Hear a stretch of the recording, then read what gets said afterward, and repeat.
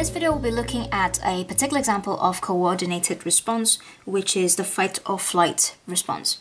So a coordinated response is a body-wide response that is controlled by both the nervous and the endocrine system. They both work together to coordinate different actions that your body will do. So a fight or flight response will be induced if the body detects a threatening stimuli. Either it's a collection of different things. So for example, you saw a bear, right, when you're out for a walk. So your eyes will be able to see the light or detect the light that is reflected off the bear, or you can hear that it's growling or whatever it might be. That though all of those stimuli are detected by your nervous system. So I'm going to use red to signify that these are things that are done by the nervous system. Now, once you detect the threatening stimuli, that would activate or stimulate the autonomic nervous system, which is the nervous system that is able to coordinate all the automatic or subconscious actions. So in this case, it would trigger or signal the hypothalamus to do different things. So this is where we can split up into different parts, because the hypothalamus is able to link to the pituitary gland to coordinate a hormonal response, but then it's also able to coordinate a nervous response. So first thing is that the hypothalamus will then signal the sympathetic nervous system, which coordinates a stress response usually. So obviously one thing is that they could signal the muscles to start working. So this could be talk about your skeletal muscles to run or to fight against that threat. And at the same time, it's also able to signal the adrenal medulla to release hormones. And specifically, there are two hormones here, adrenaline and noradrenaline.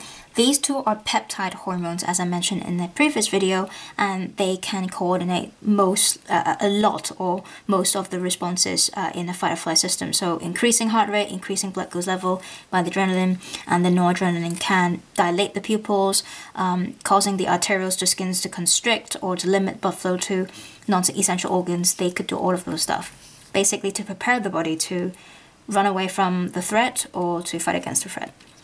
So the hypothalamus could also signal the endocrine systems directly. So the first step is that they could release a hormone called CRF, or a chemical called CRF, which can actually stimulate the pituitary gland.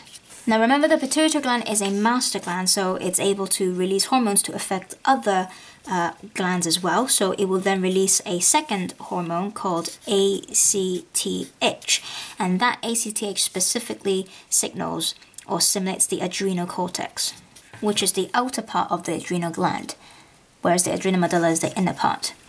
And the adrenal cortex would be able to release about 30 steroid hormones. And without going into too much detail, you can refer to my other video talking about adrenal cortex. But some of the steroid hormones could regulate the glucose metabolism or protein metabolism. They could also suppress inflammatory responses as well, and also to maintain or control the salt concentration to change your blood pressure. So all of them can actually work together to have an effect on your blood pressure and your heart rate.